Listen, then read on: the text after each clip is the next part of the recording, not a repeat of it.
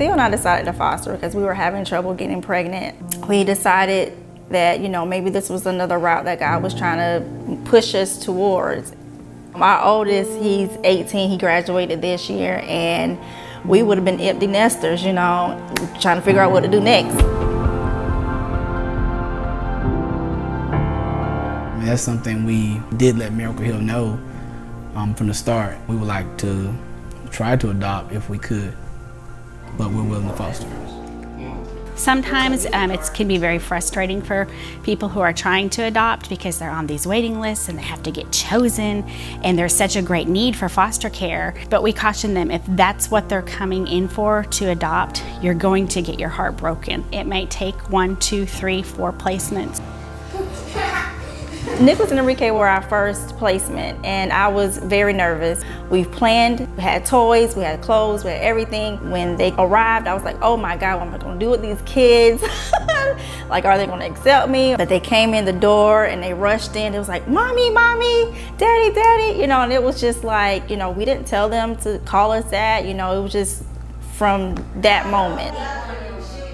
There is a possibility when you foster that the child may be able to go back to the parents, and that's always something that you are afraid of because you develop a relationship with these children.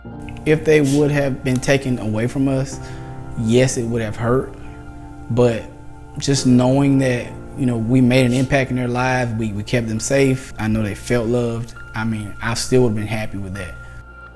After maybe a year of having Nicholas and Enrique, that's when we found out that their older brothers were in a group home. Just kept egging at me, just bothering me, like, man, we should do something. Like, we should try to keep them together if we could.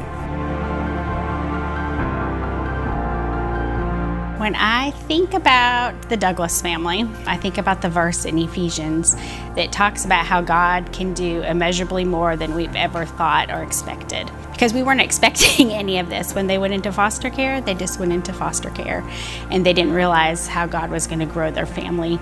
Miracle Hill has helped us a lot from the beginning with paperwork, staying on top of different things like court cases. If we had questions, God has taught me to, yes, be patient, but to also trust and believe in Him. Faith in Christ makes a big difference when you're in the foster parenting journey because you have to rely on God for all of the unknowns.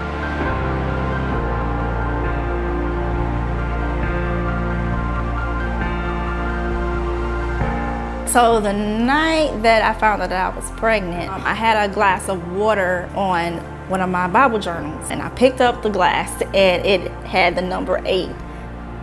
I was just overwhelmed with joy because I was so grateful just to see that, like, we're gonna have 8 members of our family.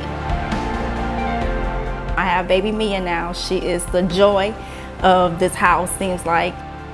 Because of COVID, we had to do their last adoption with the younger 2 kids virtually, but we were just glad that we were able to do it and we didn't have to wait because we already waited long enough for these boys to get adopted. If someone is looking to foster, don't be afraid to do it. Don't be afraid of getting attached and them having to leave, because you don't know what impact you may have made in their life. No matter how big or how small, you don't know how you may have changed their lives. Whether they stay or whether they go, just be that for someone if you can.